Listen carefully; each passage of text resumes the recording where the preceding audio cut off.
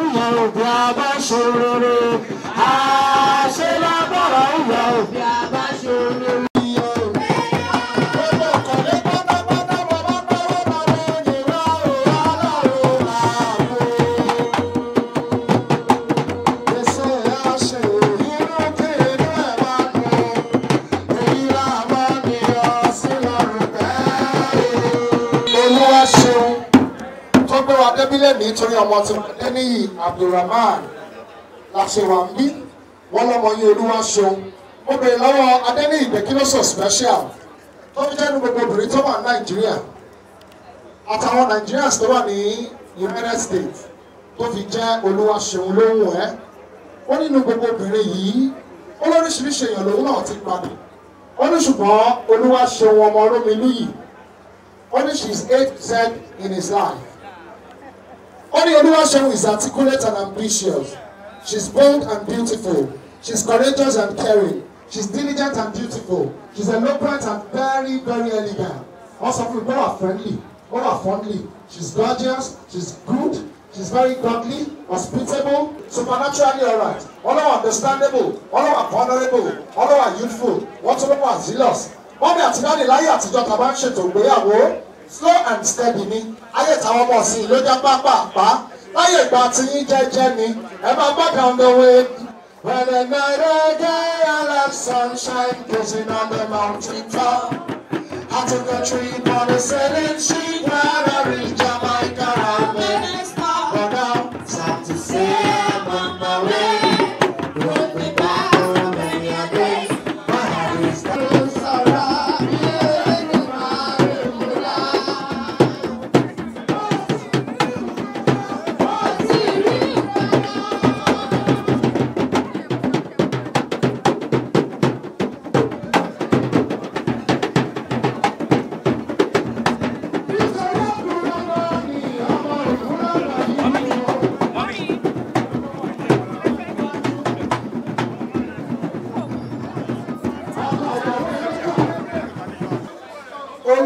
Oluwaseun. Nígbà tẹ́mi ṣe exam ọ̀ ṣe NECO 1988 mo ti ṣe WAEC. Sweetheart mi. Ìyàwó mi. Ìyàwó mi. Okay.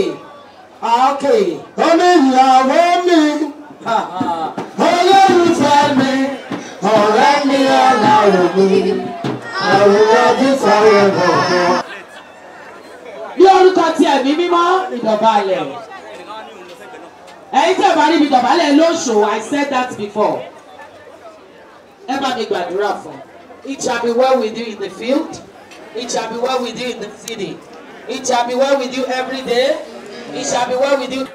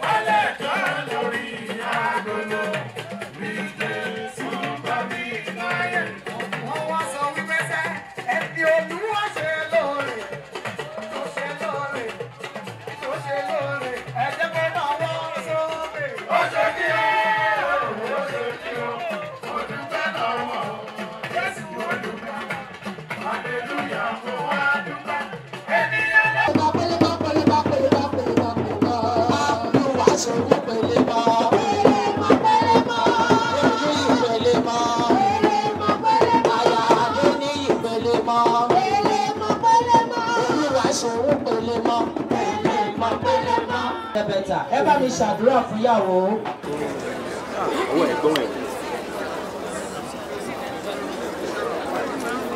Ó ní ọmọ mi my baby girl, ìwọ tí mo fẹ́ràn tó ń lọ sílé ọkọ. Mọ́mí ẹ bá mi fèlì ẹ̀, ẹ ṣèyàwó fún lẹ́yìn òun fọmọ. Lórúkọ Jésù á ṣèyàwó fọmọ obìnrin, á ṣèyàwó fáwọn ọmọkùnrin. In the name of Jesus. See you when I get there. I'll see you. See you when I get there. See you all. Baba carry me dey go, carry me dey go. Yeah. Yes, Olúwa wa. Gbogbo ẹbí Ogunlana kú oríire o. Ẹ ti ẹ̀ dá. Ẹbí Oníkòyí kú oríire o. Mọ́mí ti ń ṣe ojú yẹn ní tí ní ẹṣin. Bí o tí ní ẹṣin, kọ́kùnrin Báíbù. Ṣé òun rẹ̀ bá rí kọ̀? Jim Rice méjì ọmọ ọ̀dọ̀ àgbàdà. Àbí o sì fẹ́ dẹ̀sẹ̀ lé. Wọ́nà ilé máa sọ.